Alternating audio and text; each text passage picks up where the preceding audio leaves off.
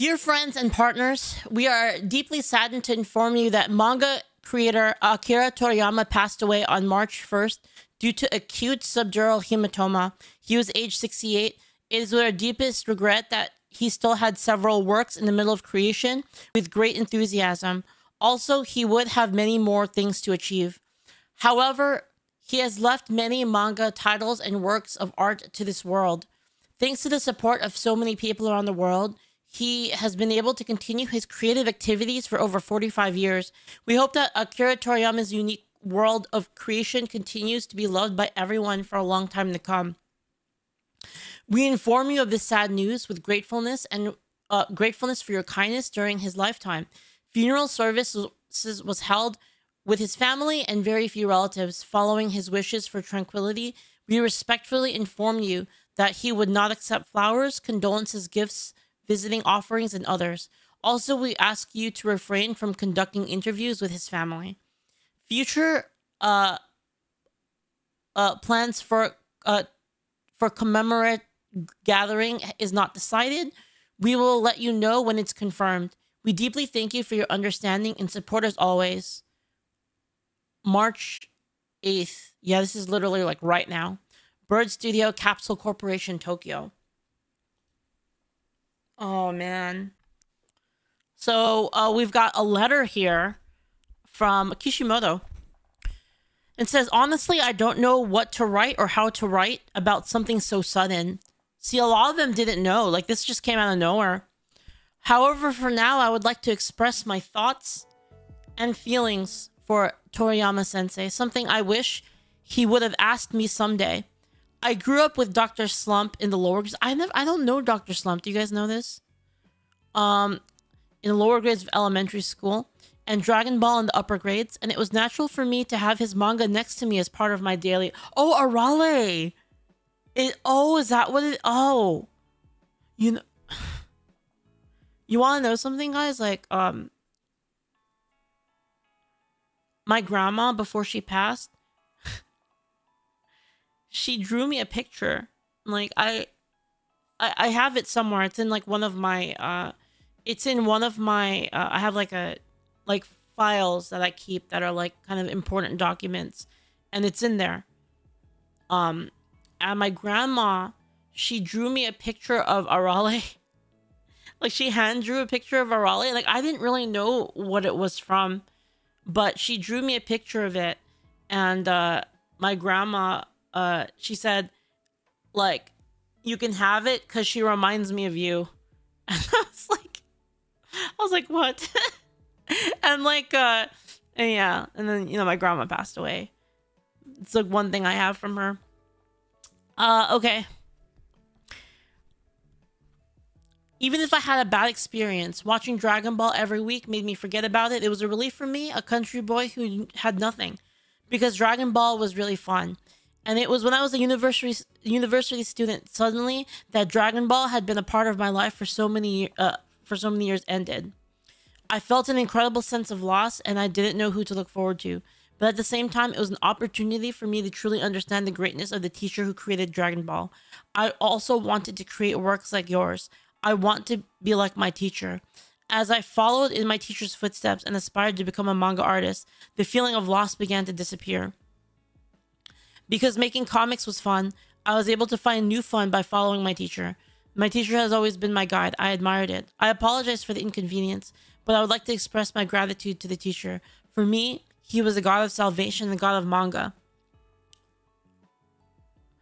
When we met for the first time, I was nervous. I couldn't say a word. However, as we met many times at the Tezuka Prize screening committee, we became able to talk. As Dragon Ball children, I and Mr. Oda went back to being children again.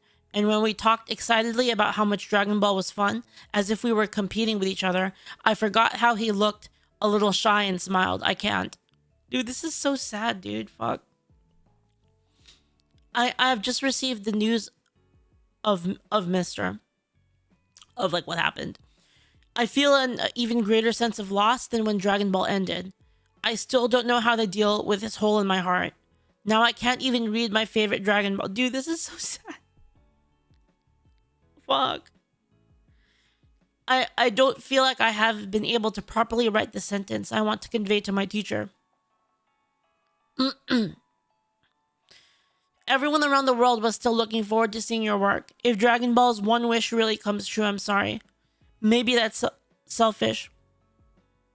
But it's sad, Sensei. Thank you, Akira Toriyama Sensei, for all of the works that you have done over the past 45 years. And thank you very much for your hard work. We are sure that the remaining family members are still deeply hurt. Please take care of yourself, and I pray that Mr. Akira Toriyama rests in peace. Masashi Kishimoto. Alright. You guys want to see Oda's? Man.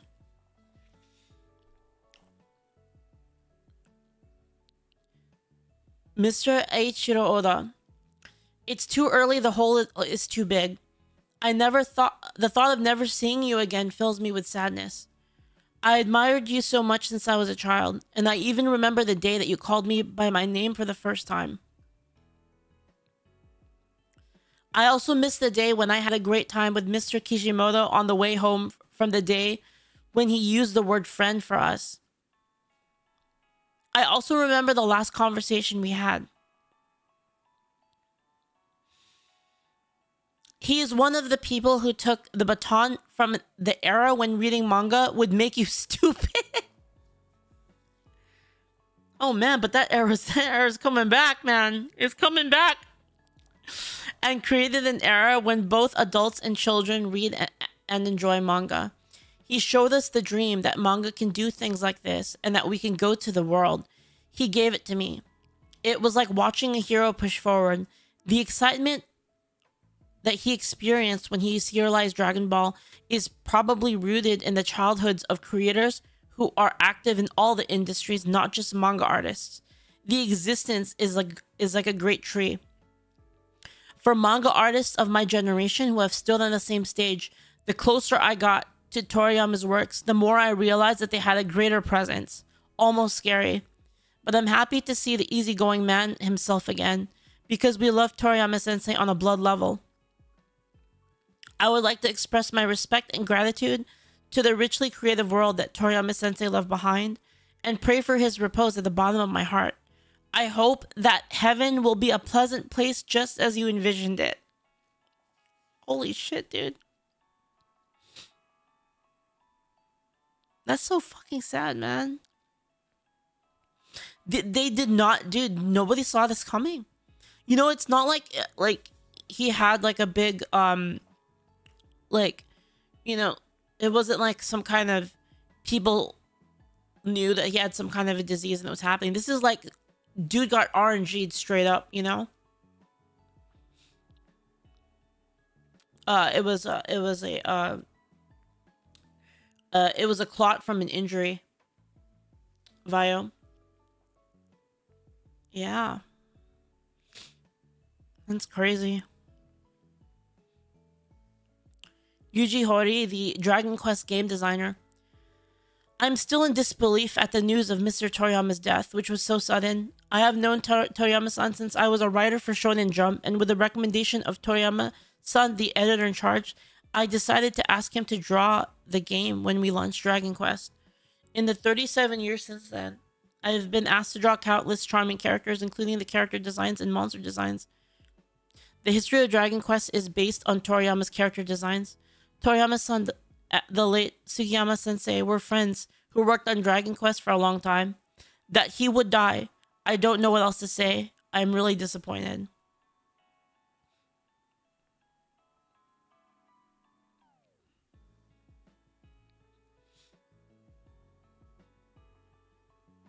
Man.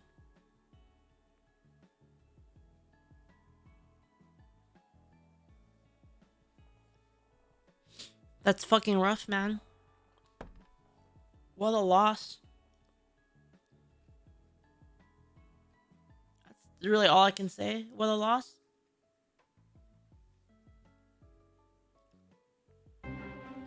I'm not gonna lie, like this is the truth. I've never really,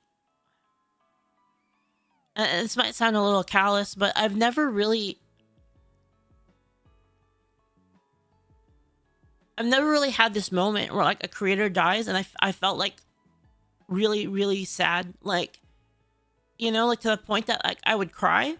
I've never had that happen before. This is like the first time. Usually for me, it's like, oh, it feels so distant. You know, it's like a thing that like it happens and you're just like, oh, you know, an actor died. And that's not to say I'm not sad, but like I've never like had it really hit that deep, you know?